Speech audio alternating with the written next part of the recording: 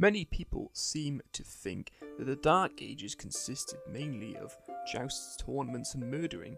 This is actually untrue, for you see, people in the Dark Ages weren't as barbaric as one might believe. They did away with the gladiatorial combat that you might have seen in Rome.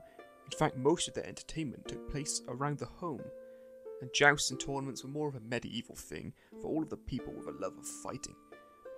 The life of a peasant was hard, and they didn't have much free time. They worked hard from the day's prime to the bedtime. But when they were free to do as they pleased, they play a spot of alcalkeys and train in archery.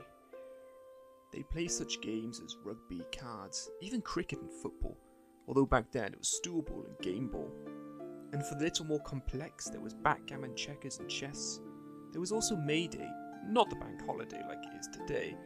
They'd sing and dance around a maypole and choose a May Queen to give a speech and impress everyone with her fancy dress, the most beautiful the village had ever seen. In all, the Dark Age entertainment wasn't as bad as often portrayed.